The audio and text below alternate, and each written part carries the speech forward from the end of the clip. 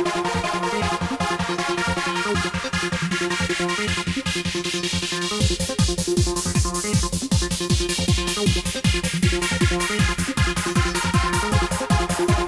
is iPod Touch Helper 0708, and today I'll be showing you my top 5 social applications. My first one will have to be Bluetooth Chat. Bluetooth Chat is an application that allows you to use Bluetooth to chat with other iPhones and iPod Touches, also with the Bluetooth use. You can't use this for the iPod Touch first generation, but you can use it for all iPhones and iPod Touch second and third generation. My next one we're going to have to be Facebook. Facebook is a very popular application that allows you to access your Facebook account. It's very simple, very easy to use, and it's a very nice application to have.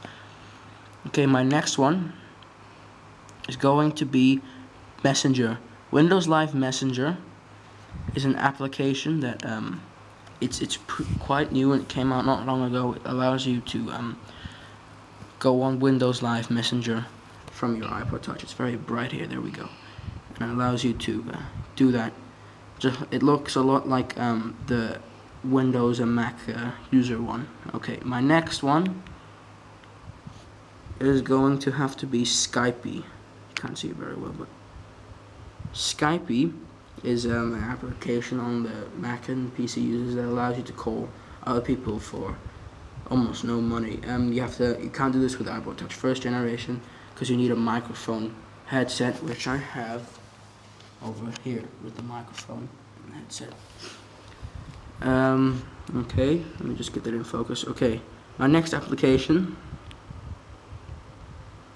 is going to be eBuddy. It's an equivalent of MSN Messenger for iPod Touch. It tends to be better and faster, but you can't always use everything.